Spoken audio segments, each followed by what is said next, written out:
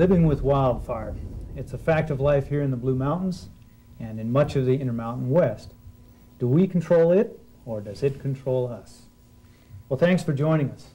Today we'll be examining the issue of wildfire in the Blue Mountains. We've invited several distinguished experts in the field to help us understand the issue in greater detail and to provide several different points of view. But first, some background. Wildfire has shaped the forests here in the Blue Mountains more than any other single factor. How does it benefit us? Can we control it or even manage it? Today we're going to examine how to live in a landscape dominated by wildfire.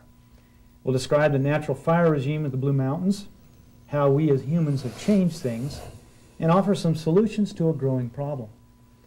In times past, fire was a frequent visitor to the Blue Mountains of eastern Oregon and Washington. The area is dry and has frequent lightning storms that often ignite wildfires.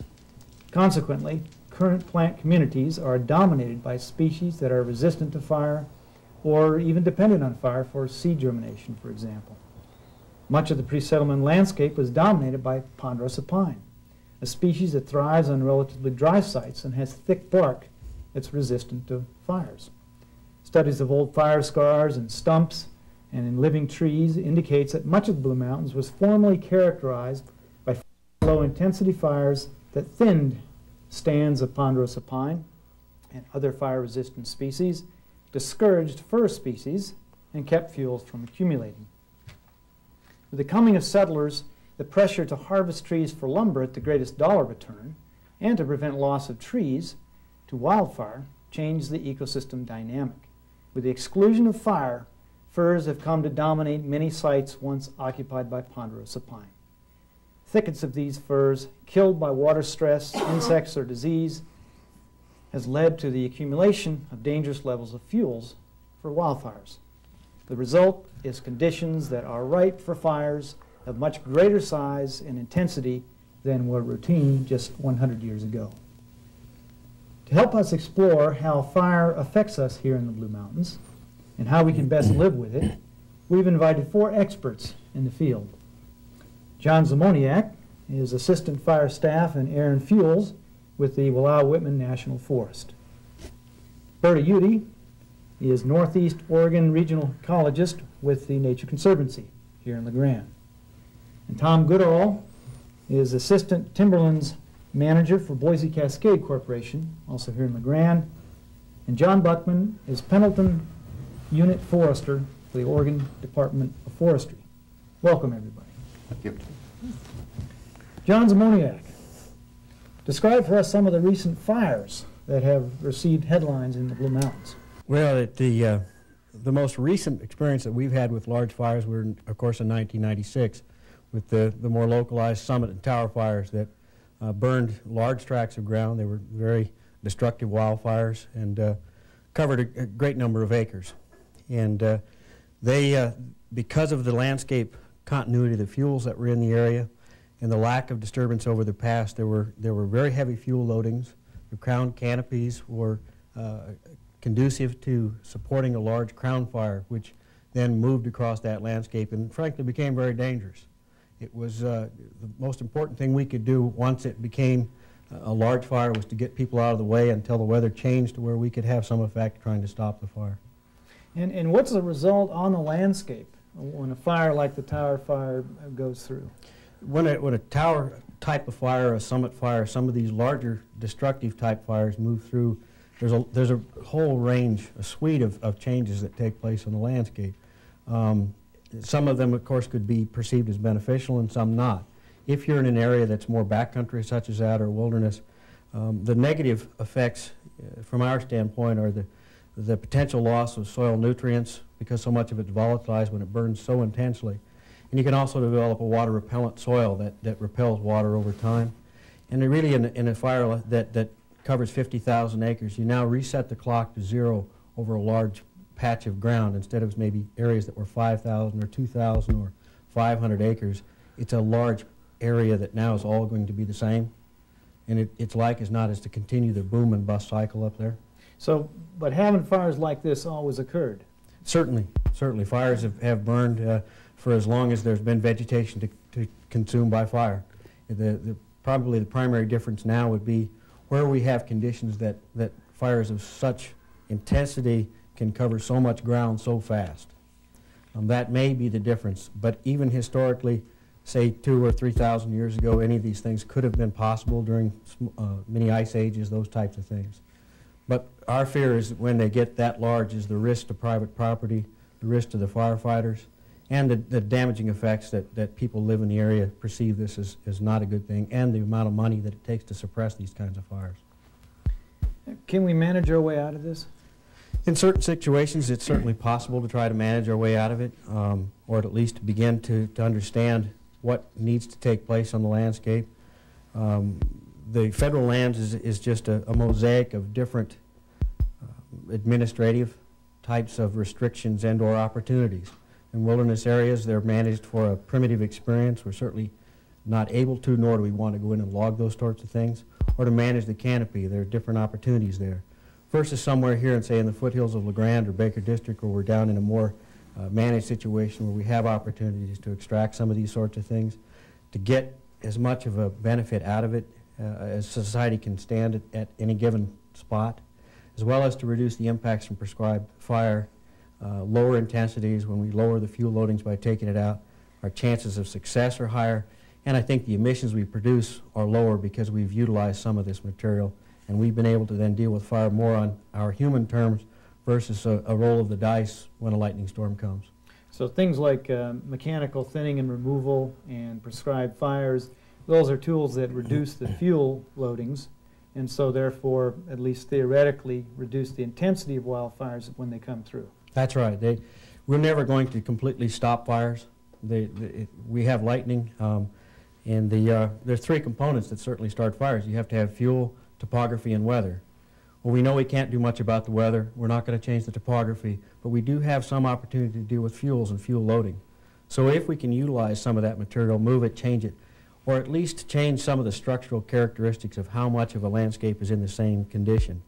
And the thing we have to focus on is not just the fuels on the ground, but these large fires that become a crown fire that are so dangerous is the canopy level, the continuity of that vertical fuel. How much of it, does it take a 2-foot flame to get to the crown or a 10-foot flame to get to the crown?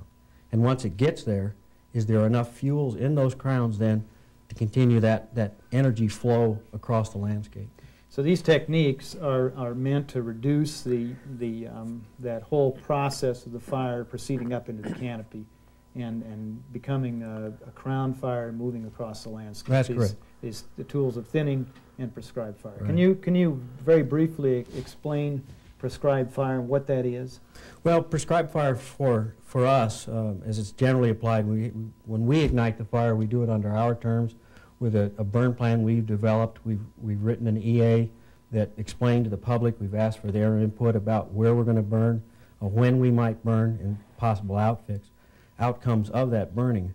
But we'll get both a smoke management forecast that talks about directions of the smoke, the potential for dispersal, and then we'll also get a weather forecast that'll talk to us about the types of weather we may expect both the day before the burn, the day of the burn, and ensuing days after, because once you light these larger burns off, you have to live with it for some days. And what you don't want is a big surprise out of the weather front. So it's humidity that's very important to us. We have to have the right humidity that controls the fine fuels. We need to know what the wind factors may or may not be. And then that stability of the atmosphere, how much of the smoke is going to mix out for us. Are these prescribed fires always ground fires? Are they always prescribed to be ground fires, creeping along the ground? Those are the ones we're really focusing on right now, is that we've got a long road with this program. And so to be successful, we need to treat the areas we'll be most successful with, which is a ground fire. We want our flame lengths to be somewhere in that 2 to 4 foot elevation, somewhere that we can control with small strips that we ignite, that move through, and then we'll light some more strips. I think that as a general rule in this part of the world, we're some years away from us talking about stand replacing type fires. I think that at some point someone may have to do that, to talk about these higher elevation stands that really they only burn one way. And that's that boom and bust, is that they burn very intensely when they do burn, or they don't burn at all. And they're going to be a challenge for folks. And frankly, I don't think we're funded enough for that type of work. And it just needs to be out there ways in the future for something to take care of. And it may, in these higher elevations, they may take care of themselves over time. And if we can treat enough of the areas that are adjacent to those things, we may lower the risk for those properties that are adjacent. So your prescribed fire program right now really only mimics a lower elevation ponderosa pine type that tended to experience these high frequency, low intensity fires. That's right. That's where we think we're most out of balance in the sequence. If we're talking about fire and fire effects, the low and mid elevation, say 5,000 feet and below, those are the stands that have gone the longest without a repeated small, low-intensity disturbance like fire to move and release the nutrients, to generate and stimulate those organisms that are there that seem to respond with fire and have evolved with fire. Okay. Let's talk just a little about smoke. Mm-hmm. Where there's fire, there's smoke. What kind of smoke problems are presented when you're using prescribed fire, and compare those to the kind we have with wildfires? The prescribed fire smoke, as I mentioned earlier, we get a smoke management forecast where we try to determine which direction the column is going to go, where's that smoke going to end up, and how readily will it disperse. The difference is, of course, between wildfire and prescribed fires. A wildfire smoke, like in Tower or Summit, where you may loft a column 45 to 60,000 feet into the atmosphere, it'll go great distances. We may put it into another state, in fact. The prescribed fire, unfortunately, or fortunately, but prescribed fire is more of a local phenomenon. It will impact the local communities, the valleys here, because it's of a lower intensity. We don't get the column to loft up and out into, say, Idaho or Montana, into someone else's neighborhood. Our solution is going to be local based, and those folks that are going to have to tolerate and understand what we're doing is also local based, and that smoke is going to stay with us. As you said, there just is no silver bullet. When you have combustion, you make smoke. Are there regulatory agencies you got to deal with the smoke? Yes, we work very closely with Oregon Department of Forestry and the smoke management forecast that we obtain daily from Salem. And we also register all of our burns ahead of time. We plan and know how much we're going to burn, when we're going to burn, so that they can factor that in across the landscape, so that if someone's burning in John Day, may that affect someone in LeGrand? If someone's burning over in Ukiah, may possibly affect someone in Baker? And it's a fairly complex puzzle to try to match this up and then match it with the weather and the forecast to see what's it not only today, but what may it be 3 days from now. And now, when we compare the two different fuel reduction techniques, the prescribed fire that you've just described and the mechanical thinning and removal, how do you decide which method to use under which circumstances? Is this a simple decision? It's part art and part science. It does involve an interdisciplinary team, a team of biologists, wildlife biologists, fisheries biologists, and foresters on the ground and fire specialists that look at different opportunities on a particular acre, what types of treatment may be most successful. And we also then have to balance in terms of, is it managed for wilderness values? Is it managed for backcountry?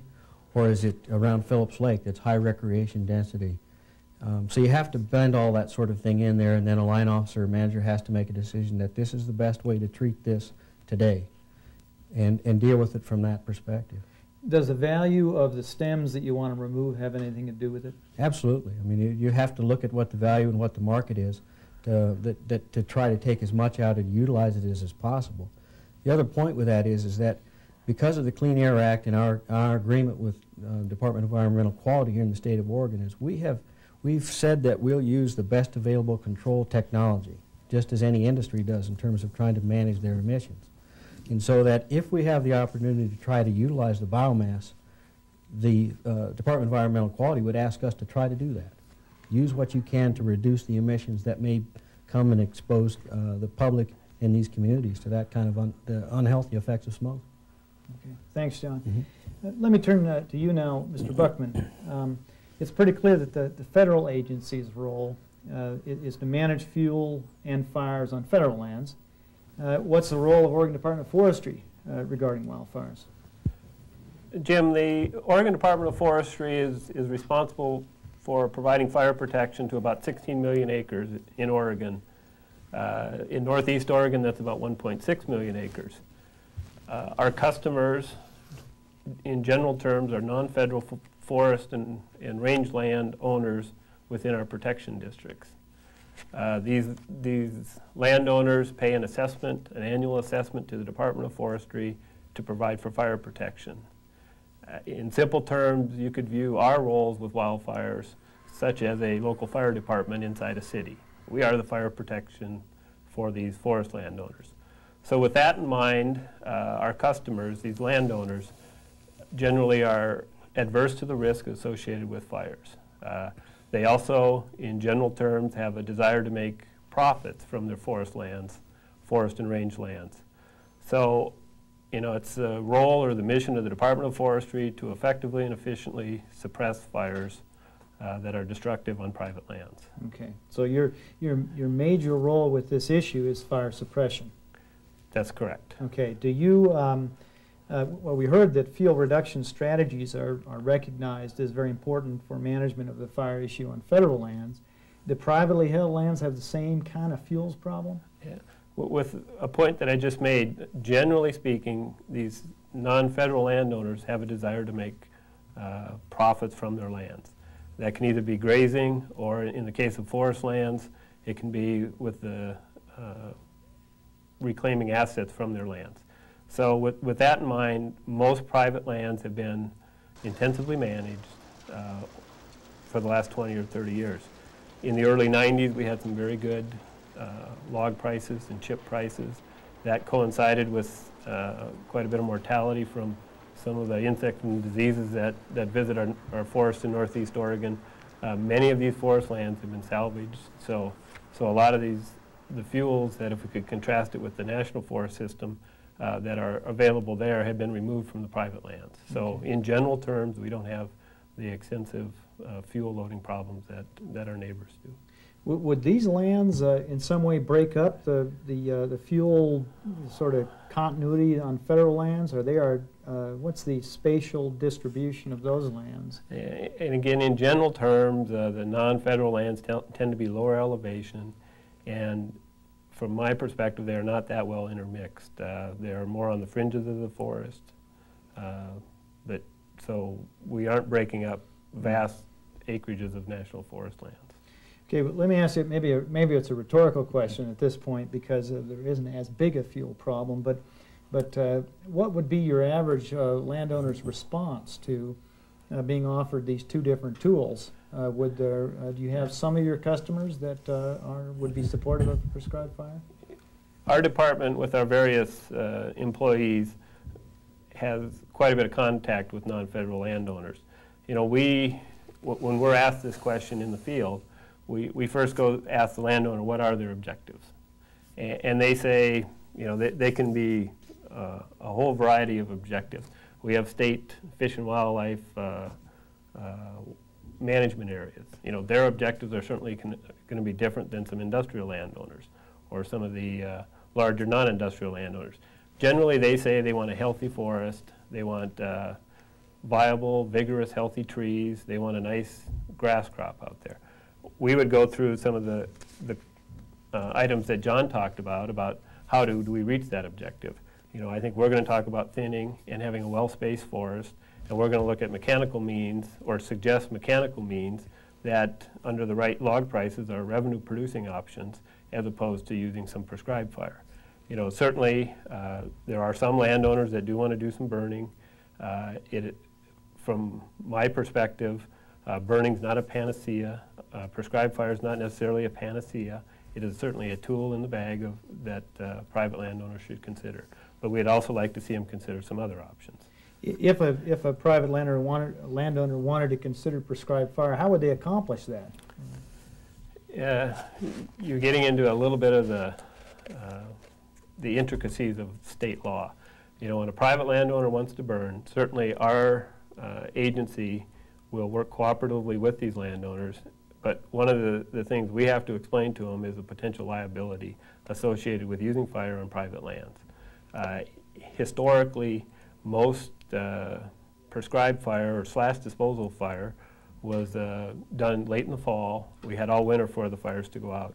Generally speaking, landowners could do that with little risk or little exposure to the risk. When we start to get into some of the prescribed fire, longer duration fires, exposure to changing weather conditions, a landowner may incur some fire suppression, fire management problems. In the state of Oregon, we do have some liabilities that are assigned to the landowner if they use fire and the fire escapes their planned area. You know, it's something we would talk to them about ahead of time. Okay, so there is a legal problem here and a liability problem that could really be an impediment. I would call it I wouldn't call it an impediment. I'd call it something that would have to be considered in the process. You know, our agency has recognized what our liability laws say regarding private land burning. There is some efforts to address these issues on private lands. There's some discussion at our staff level of how to work with these landowners to minimize their exposure, possibly some low-cost insurance, term insurance essentially, while they do these burns. So we're trying to address that.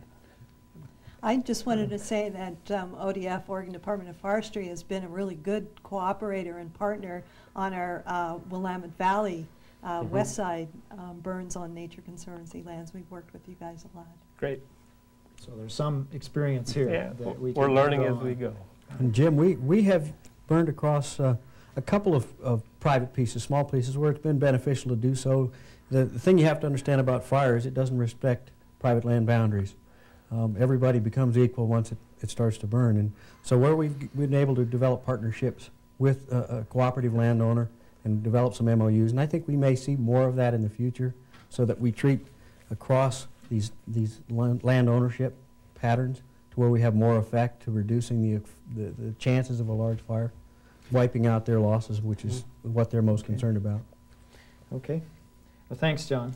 I think we'll turn now to Tom Goodall. As a representative of a private company with large land holdings here in the Blues, what is your policy toward wildfire?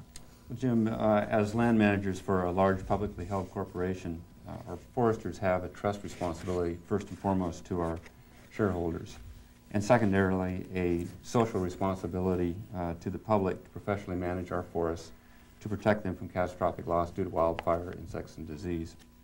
When wildfires threaten our lands, we take aggressive, immediate action to suppress fires. We're very proud of the fact that over the last decade, less than 1,000 acres of our ownership, or less than 1%, has burned, with the largest fire being about 100 acres. When fires do burn on our lands, generally they are low to moderate intensity fires due to the way that we've managed our lands. Okay. Do you have the horsepower to fight your own fires? No, we sure don't. Really, the success of our fire program is due in large part to the Oregon Department of Forestry, our logging contractors, and I think most importantly to our long-term strategy to promote and maintain forest health, resiliency, and productivity. So by that you mean stocking density control, fuel reduction measures? That's exactly right. Things like that. Yeah. Pre-commercial thinning, commercial thinning, selective cutting, all of these kinds of programs to promote the right kind of stand structures that help to avert catastrophic fire or the impacts of catastrophic fire. Removing fuel ladders, removing excess fuels, all of these are programs that we employ. Okay. Now your lands are sitting up there north of Elgin, in that area there. You have a fairly large tract. Are your lands interspersed with federal lands or with any other kind of lands that would allow a breakup of continuity? To some extent, but I think to John's point, our lands are primarily on the fringe of the federal ownership. We are neighbors to federal lands and to other private landowners. You know, part of our program is to maintain our lands in a condition so that when adjacent fires on neighboring lands approach, that basically that we can sustain minimum damage when these fires come over onto our lands. Okay. Now you mentioned that good forest health conditions in your previous comment. In the past, low-intensity fires maintained fuel at low levels, thus creating a situation in which fires sort of crept along the ground. Do you think that thinning and removal as a method mimics fire in terms of its ecosystem effects? Yeah, we've been very satisfied with our program, and we've got a number of growth plots across our land that we monitor, continually monitor growth, productivity, and really the dynamics that are happening on our forest lands. And you know, we're very pleased with our programs. We think that our good stewardship practices and our practices of applying silviculture to avert catastrophic damage have paid off well for us. Okay, so in terms, you mentioned the stand growth, in terms of the tree vigor and the speed at which they're growing, their productivity, right. You feel as though your program is working well. The program is really focused on increasing vigor and resiliency.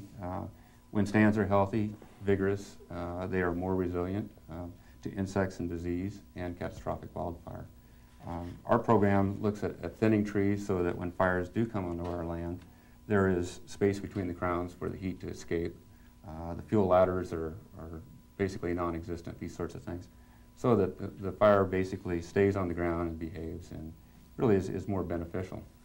Would you say then that good tree health means good ecosystem health? Would you go so far as to say that?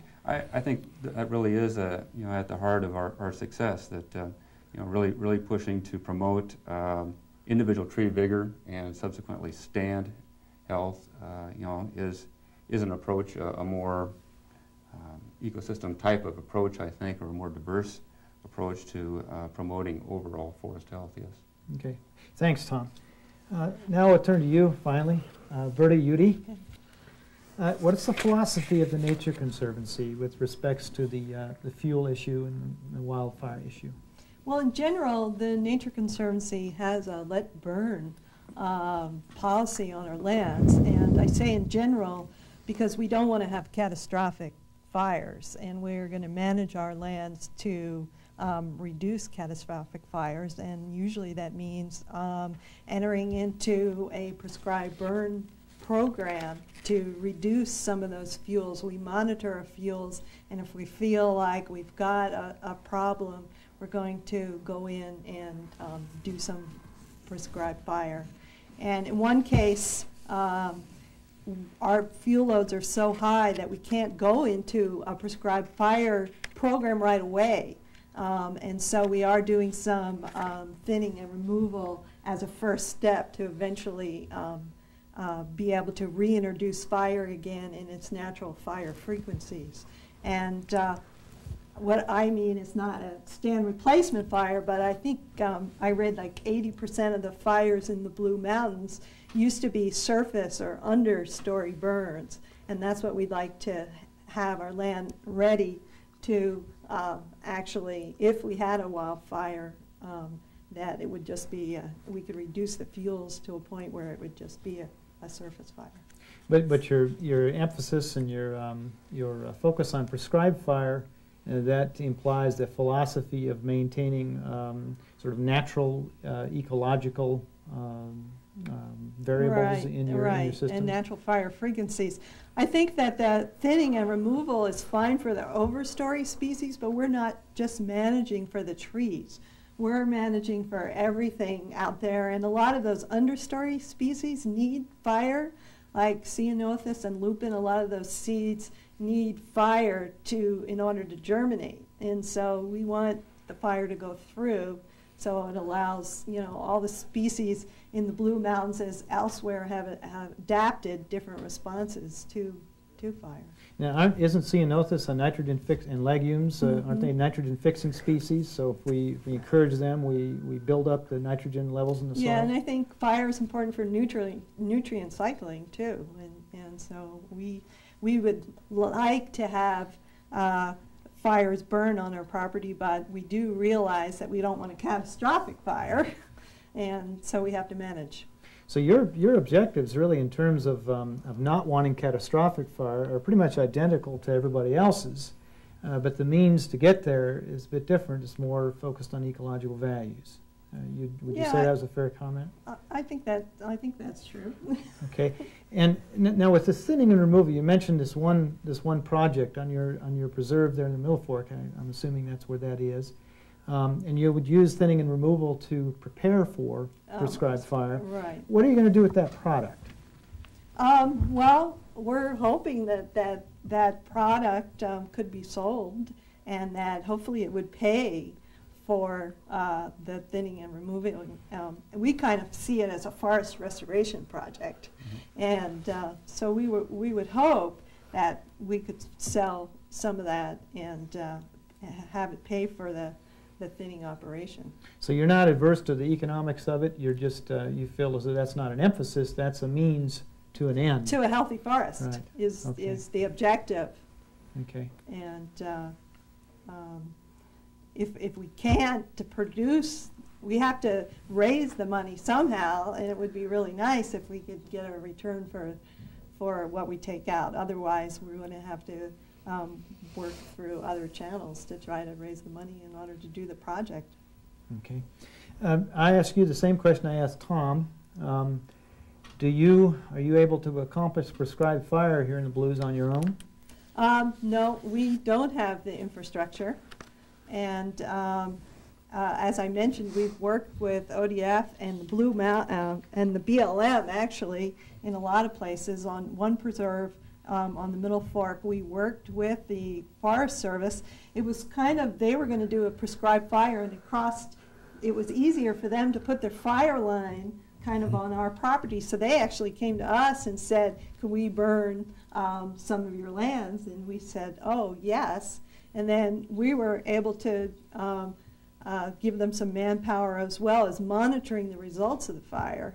And that worked out really well. And actually that area in the prescribed fire was in the Summit Fire.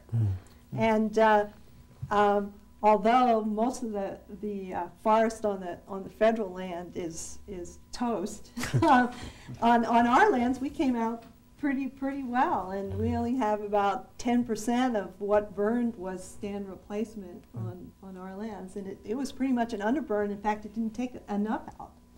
So you'd attribute the success that of the lower intensity fire, you'd attribute that primarily to the fuel reduction measure? Well, I don't know if we can say it's totally because of the prescribed fire. The fire came down on us a couple days later after the really intense weather conditions we had, so that it may be due to cooler temperatures as well, but I really think that it did help. Had some effect. Yeah. Let's back away from your land holdings and think about the Blues as a whole. What is your view about letting nature take your course on the big scale, allowing wildfires to burn as they will? What's your view in general about that? Well, I don't think that all the land needs to be managed as the Nature Conservancy would do it. I think that man has needs, and we need to timber, and in some places we're going to have to harvest it. So although I'd like to see fire and prescribed fire play a larger role in the Blues, I'm not prescribing that everybody manage their land like the Nature Conservancy does. Right. But you think that that nature should have a role in this as well as managers, forest managers? I think that if we had more prescribed fire and more kind of less intense fires, we wouldn't be spending all this money to put out large fires, and that we could actually do some better forest restoration work in the Blues. Okay. The point I'd like to make, though, Jim, in terms of, if you think about how long human activity has been here in the Blue Mountains, say for the last 80 to 100 years with early sheep grazing, cattle grazing, and timber harvest and roading and homes, is that we've been a player in this ecosystem for long enough now that the option of just standing back and saying, no, we're not going to intercede or be part of it anymore, I'm not sure that's an option. Because of our early involvement, I think we need to stay connected. We may need to adjust what we're doing, but we do need to stay involved with the process. Now, you mentioned the 80 to 100 years. That's the European settlers. Correct. And European Correct. settlers came. Prior to that, the Native Americans were here, and they were conducting activities that were more in accordance, perhaps, with the fire regime. Well, they certainly didn't need to worry about how, to the same level as you would if you lived in a wood house, what the fire pattern may be. They didn't have sawmills to worry about producing. They didn't have shareholders to worry about what may happen to the quarterly profits. So their effects with fire, I believe they at least learned how to live with fire. And we, Right. over the last 80 years, spent an awful lot of time trying to learn how to live and exclude all fire. Right. And so we have this fuels build up in these landscape conditions now that don't make no action a very good alternative in most areas. Okay. Certainly in wilderness our options are different, but in the general landscape of the blues, I think we do need to stay connected. Okay, John, let me just follow that up just a bit here. The risk factor and the fact that people are living here in the midst of this fire regime. We have significant parts of the landscape burned periodically, and in most cases unpredictably. We have cities out here, structures of various kinds. We have developed impressive technology for dealing with wildfires, for suppressing them once they get going, and for reducing fuels. Yet people, yet there's still a risk, and yet people still want to build homes right along the urban-forest interface. Okay, how does this jive with your what happens to your firefighting capabilities and priorities when people do that? Well, when a fire comes, and fire comes to the Blue Mountains in terms of episodes, they come in these thunderstorms that may ignite hundreds of fires at one time in one series of storms. And so you can quickly deplete your suppression response capabilities. So we set priorities. We have to go through a priority setting phase, and always the first priority is protection of life and property. We can always regrow a new forest, but recovering life and to deal with property loss, someone's home, is a pretty devastating experience. And so we'll set the priorities and go to those things. Now, if our suppression resources have been depleted because we're being pulled off to deal with private land issues, we got distance to private land or a home, or we may have some people at risk, then we're going to have to leave other areas, the higher elevation, the places that are not as pose as much risk to society and to the communities as these other places. So we'll work very closely with John and the ODF, and ODF on these types of issues. From my standpoint, I think that the private landowner needs to take more responsibility for their own property when they move into these environments. Understand you moved into a fire environment, and that you need to take actions to protect and reduce your risk profile yourself. The American people all pay for a federal firefighting force, and it's one of the best firefighting forces in the world. And the amount of money and the organizational aspects of it, if you look at what type of organization can be in the Blue Mountains within 48 hours of a fire episode, it's nothing short of impressive, but it costs us a lot of money to do that. If they take their own responsibility to reduce their risk, then I think they can help us that way. If you look at an elk hunter who comes every 15 years from Chicago, and he likes to go to Catherine Creek Meadows possibly to hunt or go somewhere else, and we have to pull off from that to go to a local fire that's threatening someone else. Now the person from Chicago paid the same amount of money as someone from this local Elgin area that paid. So it's a federal tax dollar, but we understand living in this community, we have a responsibility to these people. They're here, they're the ones who know it the most, and will help us work on these solutions. Mr. Buckman, what do you recommend to private landowners then? Do you have programs that you try to put out to people who live in that interface? Yes, we do. I would also echo John's comments there.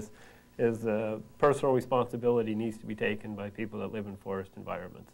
You know, in the business, we talk about defensible spaces around homes or dwellings out in the forest.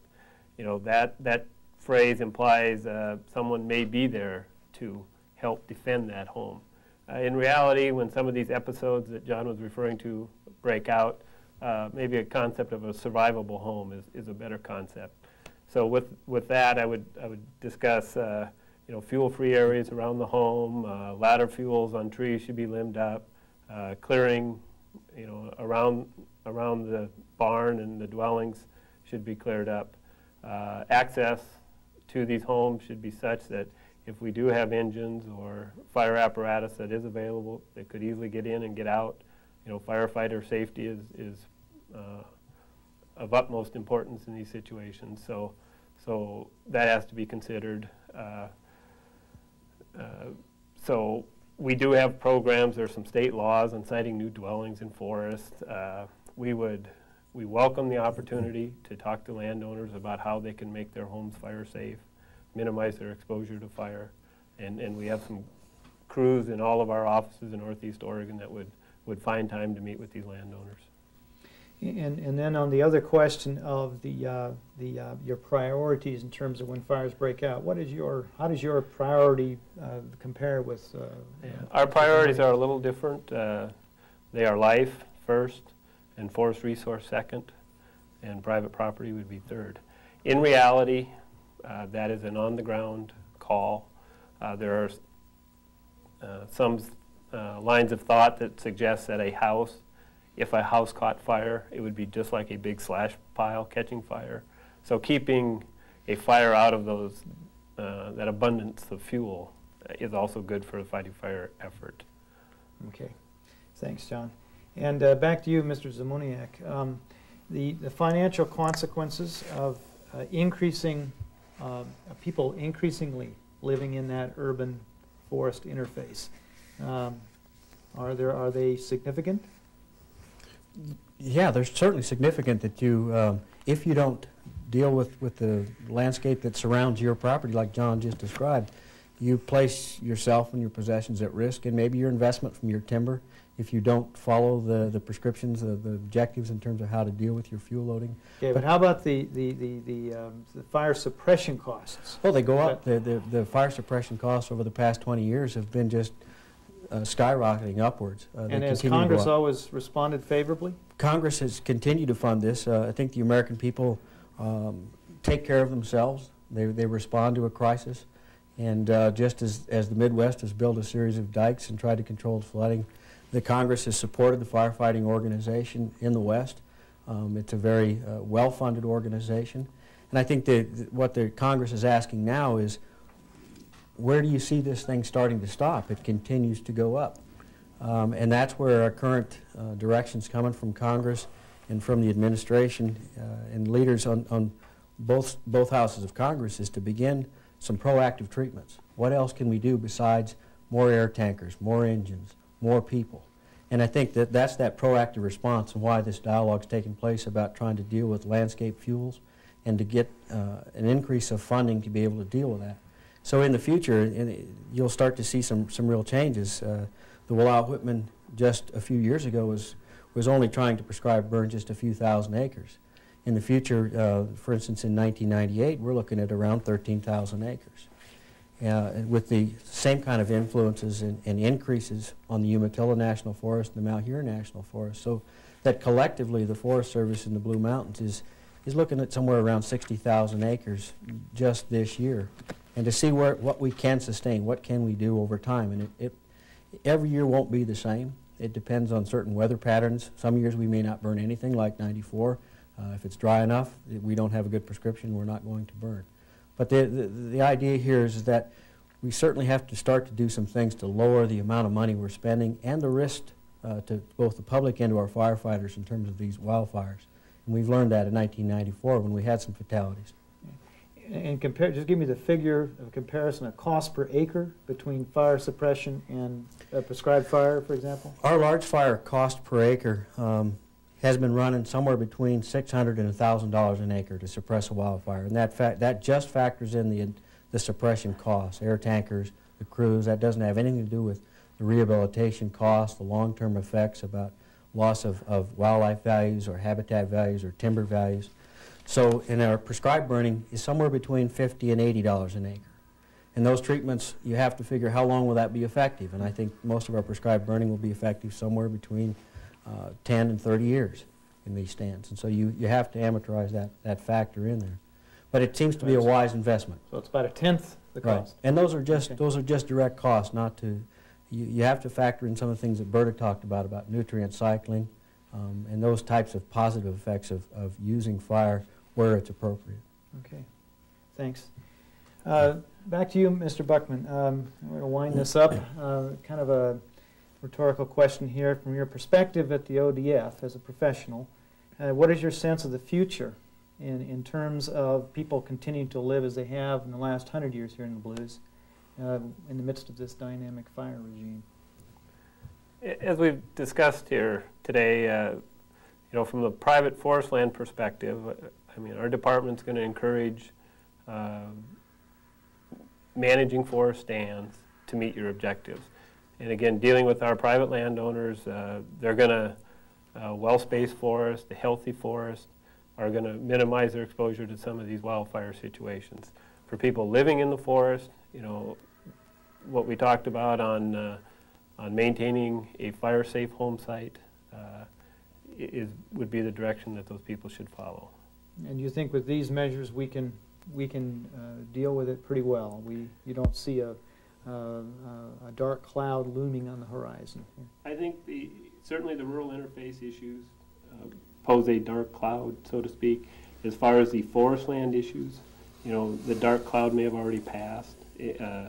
With the insect and disease episodes we had in the late 80s and early 90s, much of the forest lands have been dealt with or managed either by default or through active management. So with the exception of that interface issues and people living on forest fringes, much like the edge of town here, I think we can continue to live as we have been. Berta, the same question?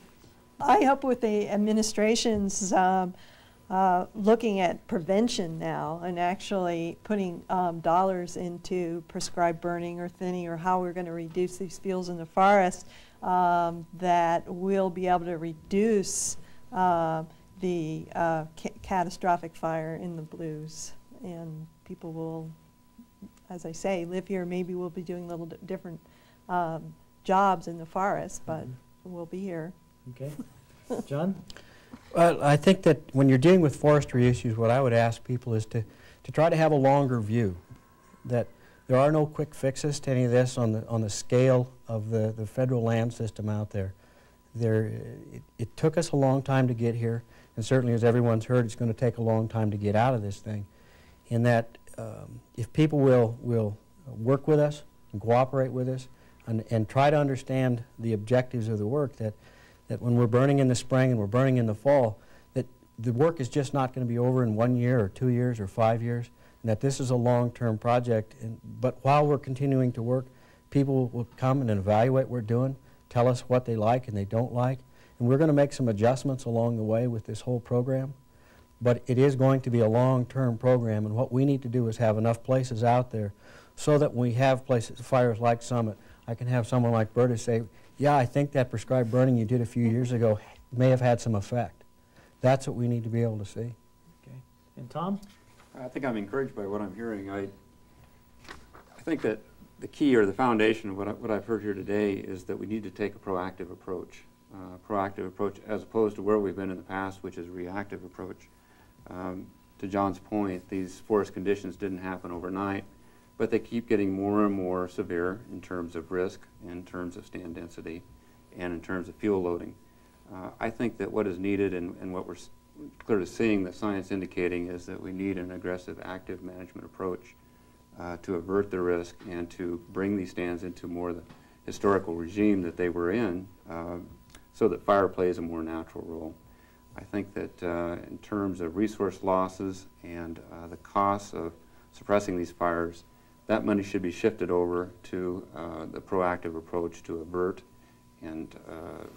catastrophes and basically to manage these stands so that when fire does intercept the forest conditions, that basically that they play a more natural role. Okay, and you mean that methods such as prescribed fire and mechanical thinning and removal, whatever we have in our toolbox? Personally, I feel that we need to lean pretty heavy on fuel reduction measures before we introduce fire.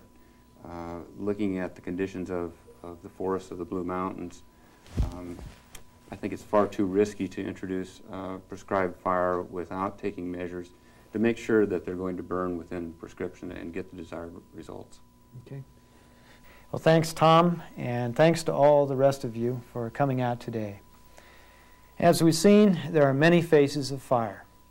As a dominant shaper of our landscape, fire is with us for the long run. It is to our benefit to continue to learn how best to live with wildfire. As manager of the Institute, I want to thank you for watching Living with Wildfire, one of the many educational programs put on by the Blue Mountain Natural Resources Institute. One of our goals is to serve as a neutral forum for natural resources discussion. The dialogue and the information that results helps resource managers and the public make better natural resource decisions. If you would like more information about the Institute and our products, there are several ways to get it. Sign up for our newsletter, the Natural Resource News. Visit our website, where many of our research products are online. Check our video lending library for seminars on tape and other programs, including this one, or request one of our tech notes. Stay tuned for other thought-provoking products from the Blue Mountain Natural Resources Institute, which is a part of the Forest Service Pacific Northwest Research Station. Thanks again for joining us. We hope you enjoyed it.